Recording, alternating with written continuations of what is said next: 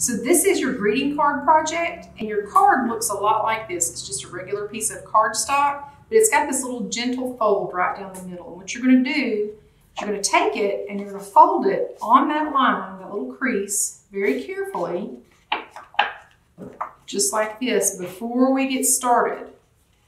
This is the front of your card. This is the inside of your card where you write your sentiment in there, and this is the back where you can always put your name on the back. Now, I'm going to show you how to put this adorable llama on the front of your card. I did him big so you'll be able to see what we're doing. Here we go. The very first thing you're going to do is you're going to turn your paper like a shower. This is a bathtub, this is a shower. Leave it like a shower. Top part of our paper is going to be the top half of our llama's head. The bottom part is going to be the bottom part of his head and part of his body. So what you're going to do is you're going to very carefully draw a cloud about the top half of your paper, top third of your paper. And we've got to give that cloud 2 ears. 1, 2. Here we go. Here comes the really fun part. The letter U makes up his adorable little face. And he gets these 2 cute little eyeballs. One here and one there. Y'all remember the little llama that we did with the weaving on? The letter Y and the letter J and a backwards one. There you go. It's pretty easy, right? Now all we have to do is we have to draw his neck.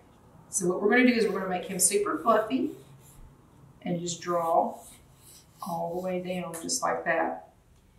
Grab your black Sharpie and you're going to outline the same thing we just drew with your Sharpie. Be very careful that you go right back over your lines. If you don't, like I did there, you can always erase them before you do the watercolor though. Because once you put water on it, it makes it set and you can't erase it.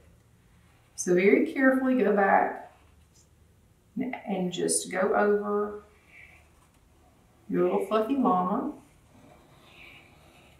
with your Sharpie. I'm going to go ahead and give him a little inside of his ears here. Draw your letter U for his face. Fill those all the way in. Give him some cute little eyes. Just like that. Pretty easy, right? All you have to do now is finish out his neck.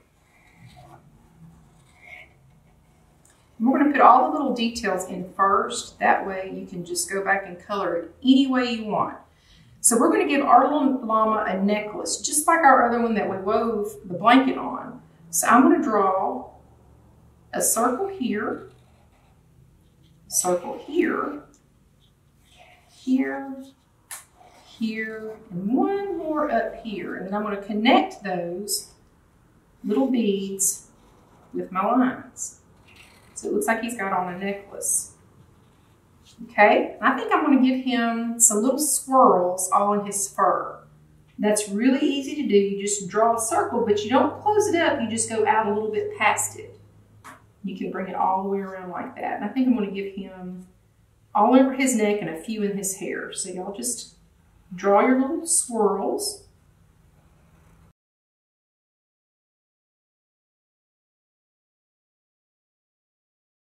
Not have to sit here and draw swirls all day long. That would take entirely too long. And just give him a couple in his hair up here.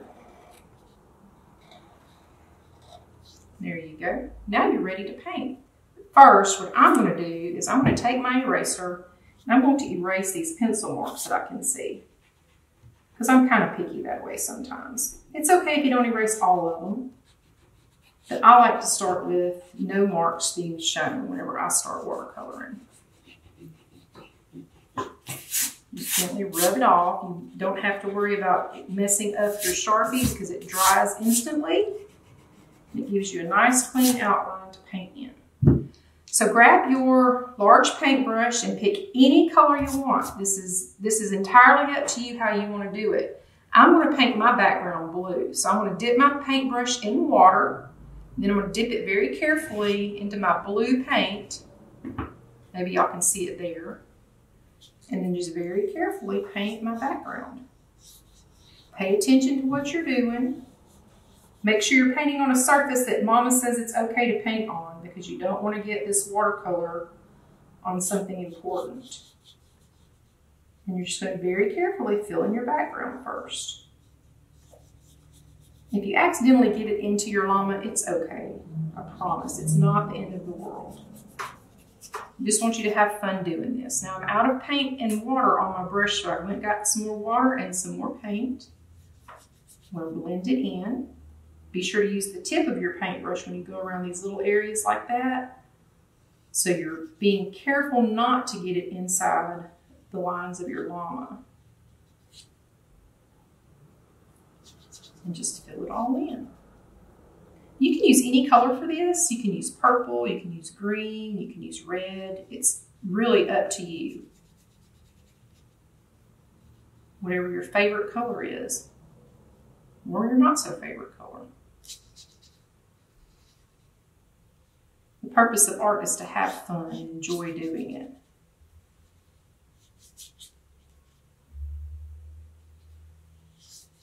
So now I'm finishing up this side over here. You can take your time. I'm trying to be quick about it so you can see everything that I do.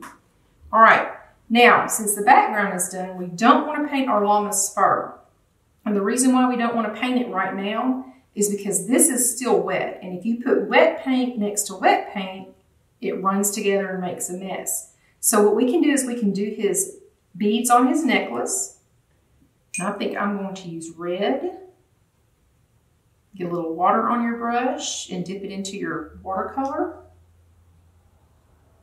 Use very carefully, use the end of your brush to fill it in.